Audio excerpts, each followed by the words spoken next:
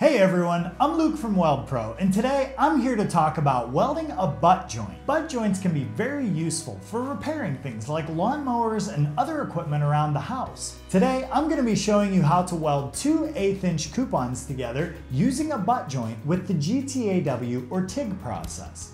For my purposes, I have the TIG250 GD from Weldpro next to me. This is the new water-cooled AC/DC TIG welder from Weldpro.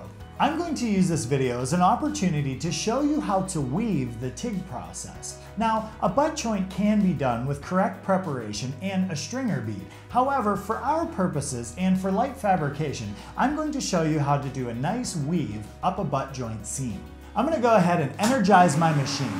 For our purposes today, on our 1/8" mild steel coupons, we're going to be using DC electronegative polarity. Ensure that your machine is in DC welding mode. For this process, we won't be using pulse or any of the other advanced features on the display. We'll simply be running a straight arc and using a little weave manipulation to get adequate penetration and fusion to both pieces. I have my two plates cleaned up, and I'm going to begin by tacking them together on each end. When I tack them, I'm simply going to add a drop or two of filler material to each side so that it holds the plates together and there is no air gap. I'm going to go ahead and jump right into the weld. To do a weave across the butt joint, I want to develop a puddle on one side of the base material. Once that puddle is developed, I'll begin to add filler material. Moving the TIG torch back and forth between one piece of base material and the other will cause the puddle to follow your arc. As you add filler material, the filler material will bond both pieces of base material together.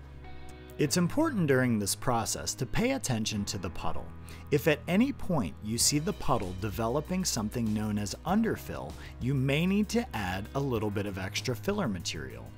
Underfill is when the puddle is filled below the base material. This can happen if you're fusing two pieces of material together. Just be sure to pay attention to the puddle and add filler material if you're not seeing a convex weld surface. Developing a steady rhythm of manipulation between the torch and adding filler material will ensure that your weld looks professional. When weaving the GTAW process, try to get as comfortable as possible. Use your wrist to manipulate the torch. This way you'll reduce any stress in your elbow or in your shoulder. Lengthy weaves with GTAW can often cause fatigue, but don't worry, if you practice more, you'll develop the muscle memory necessary to achieve high-quality welds. As we near the end of this pass, we're starting to see some contamination develop in the weld pool. It's beginning to pop into the TIG torch from time to time. We'll be able to see this contamination on the finished weld.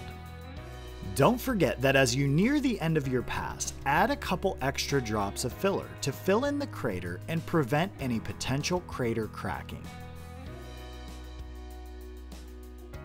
This weld came out looking pretty good. We can start to see some of the contamination that the deoxidizers in the filler material brought to the surface of the weld.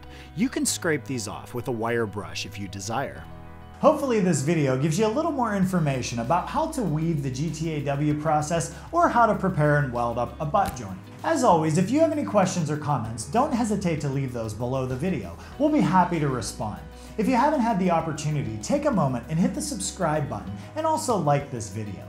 Enable your notifications, that way you'll be alerted the minute we release the latest content. From all of us here at Weldpro, thanks again for tuning in, and we can't wait to see what you build with your brand new welder.